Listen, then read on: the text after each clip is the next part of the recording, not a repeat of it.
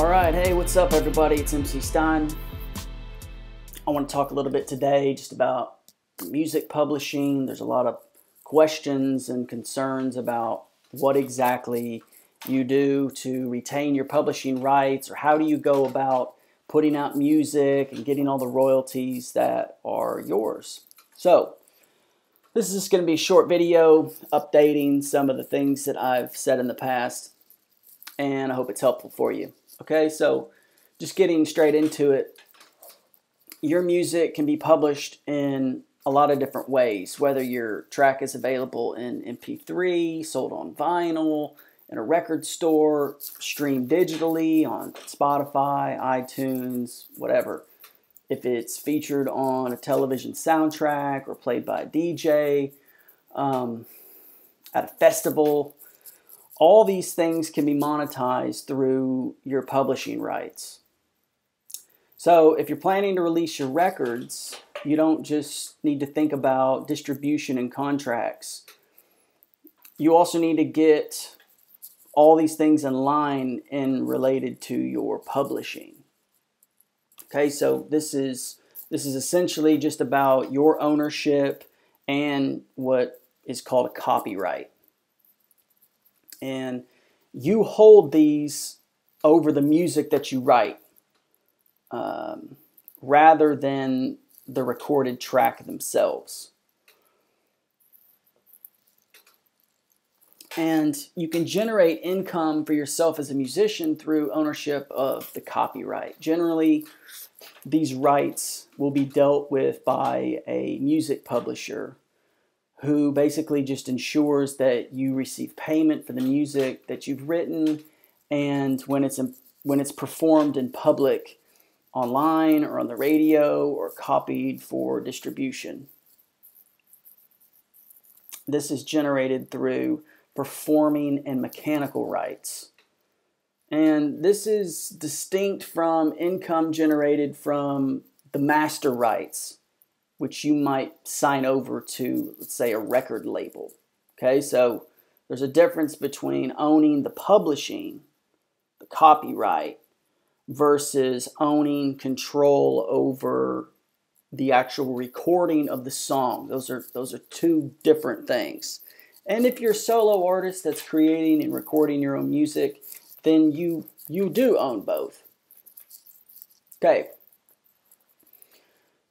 Music publishing is more important than ever because of the digital nature of the music industry, the streaming era, okay? And this brings a lot of misunderstanding. Even if you have experience, or especially if you have an experience with the previous way things were done. All right. So what do you need to know? You need to know about your copyrights.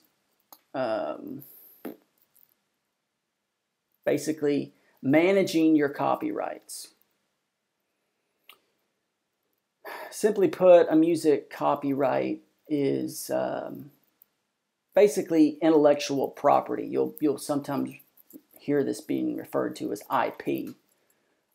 If you think up of an idea, if you write something down, it technically belongs to you if you come up with it.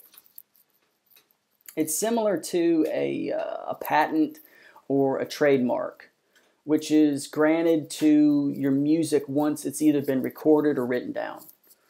So the copyright on your track covers the right to reproduce, distribute, perform, as well as create other works that derive from this, like a remix or a cover, for example. Okay, so how do you get paid from this? There's a number of ways that you generate income from the copyright you hold on your music, and the most traditional form is called a mechanical royalty. It's basically just revenue that comes from the reproduction of music, physical formats like vinyl, CDs, as well as digital formats like MP3s or waves. Now, another category is the performance royalties, and this is income that's generated from your music when it's performed in public. radio, like we said, television, digital streaming. This category includes plays and performances in live venues. Another way your music can be published can be under a synchronization license. Some people call this a sync or sync license. This just means that your track is used as a soundtrack for something like an advertisement, TV show, movie, video game, YouTube content, or anything else. An example of this is like when you're playing NBA Live and or NBA 2K and you're selecting your team, the music that's playing in the background, or back in the day like Tony Hawk, or these video games that have songs that are playing during certain moments in the game. Those require a sync license. The game is required to get a sync license for that artist's music, and that generates income. All right, so let's talk quickly about managing your copyright on your tracks, on your music. The most important step for managing your music copyright is to register with a performance right organization, a PRO, as its abbreviation, or it's what it's called by, a PRO. And this is basically just a body that's going to help ensure that you're paid for the use of your music.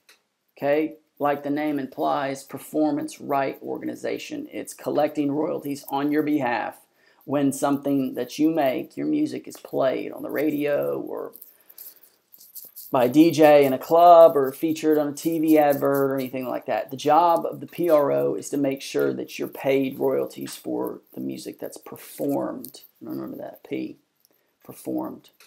And each country has its own PRO, and all of them are linked internationally, and they cooperate with each other and have an arrangement that's reciprocal. So in the United States, for example, CSAC, ASCAP, BMI, GMR, those are the main ones, the main four organizations, major organizations.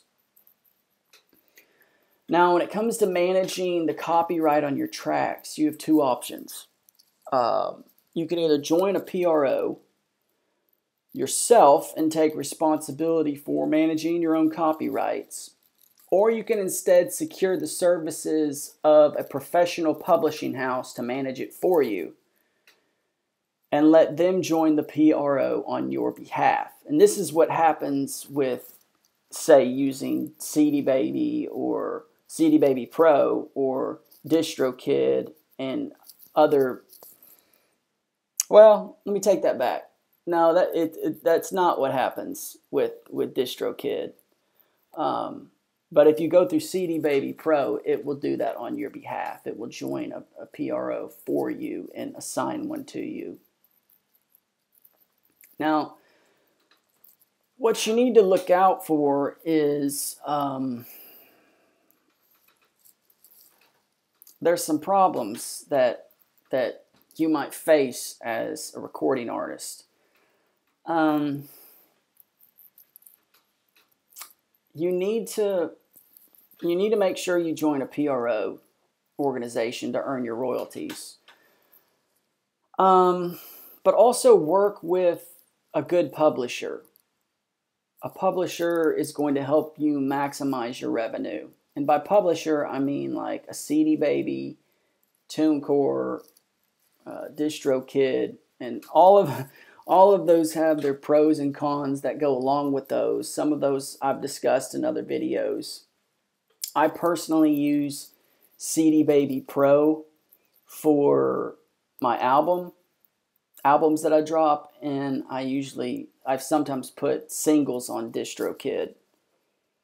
Really briefly, CD Baby Pro collects mechanical royalties, but they also collect your royalties for publishing. If you go through DistroKid, you have to sign up with another company called Songtrust to collect other royalties besides your streaming royalties. The Songtrust, that you need to sign up with if you go with DistroKid is the company that CD Baby uses when you get CD Baby Pro. But watch out when you go through these publishers, because, like, for example, DistroKid, that says they advertise $20 a year, but that's only for the base account. If you want to get other things that might be important to you when you go through a publisher, you're gonna have to pay extra. So most people don't just use the $20 kind of version of DistroKid. On the other hand, you might not want to pay $70 for CD Baby Pro when you put an album out. That's here nor there. That's something that you need to decide. There's pros and cons either way, and there's other resources that you can look at to make that decision. Another piece of advice, and this is more of a warning, you hear a lot about people owning their masters, this discussion, signing to a label, whatnot. First of all, as far as signing to a label is concerned, people want to know, do I need a manager? Do I need to sign to a label? And here's the thing. If you're not popping already, no label's going to be interested in you. The work that it takes to get signed or to get the attention of a label is you establishing your fan base, getting your streams up.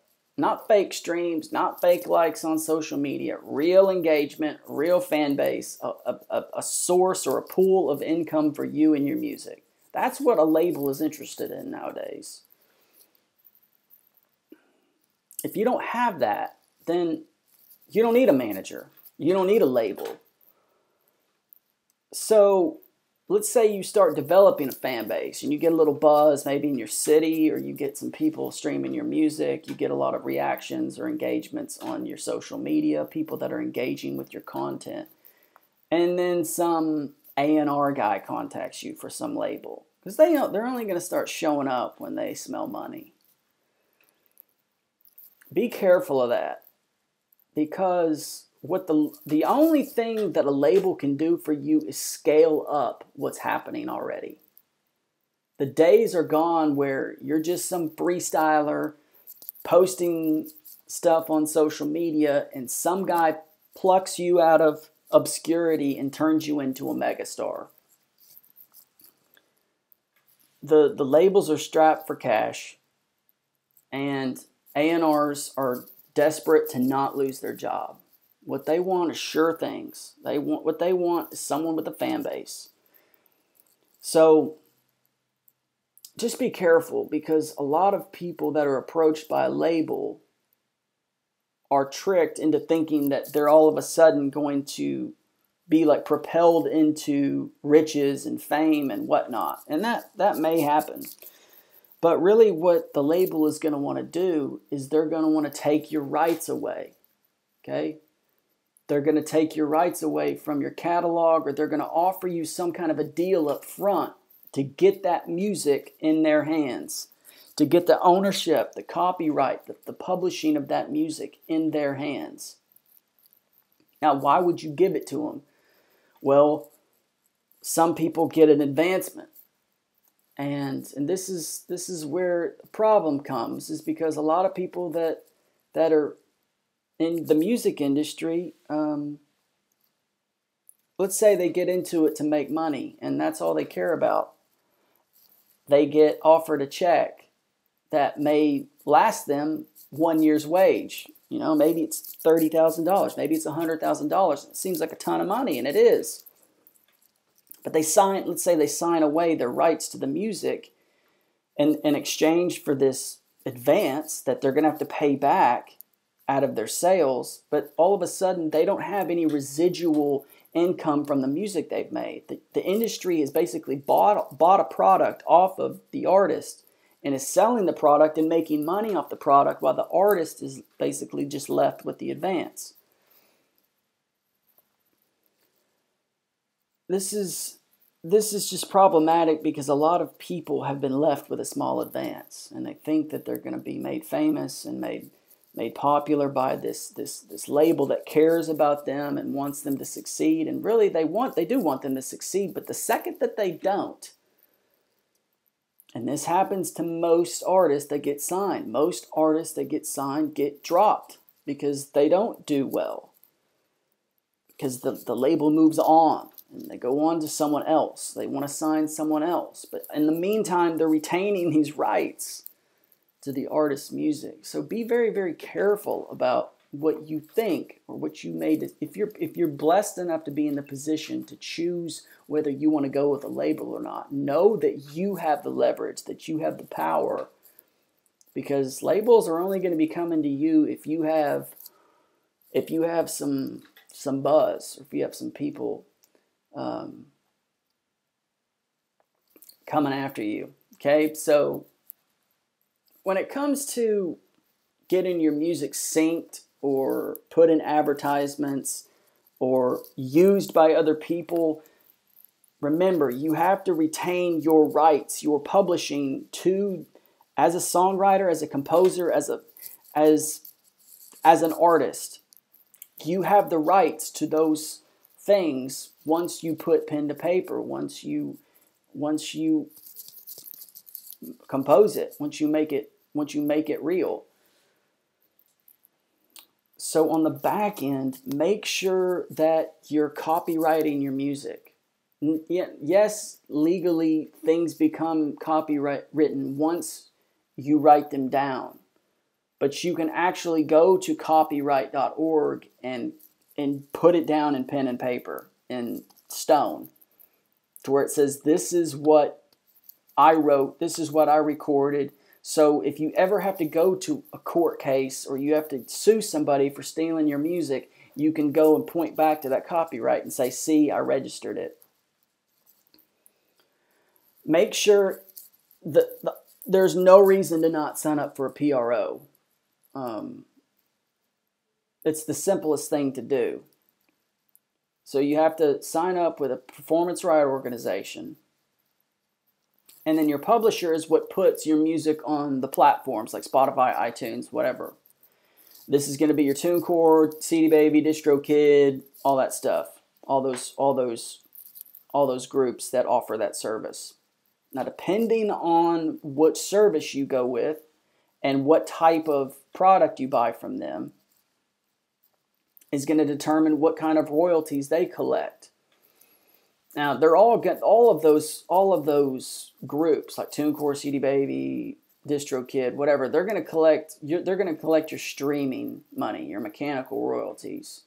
But what they're not going to do, unless you indicate it or spend more money on through them or through another company like Songtrust, is collect your publishing rights.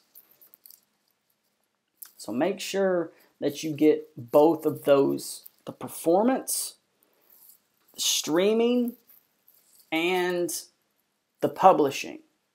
Okay, all three streams need to be covered in order to protect you.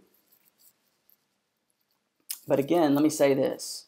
None of this really matters unless you have a following. I'm a perfect example of this. I have a fairly small following. I have less than 1,000 streams on most of my songs.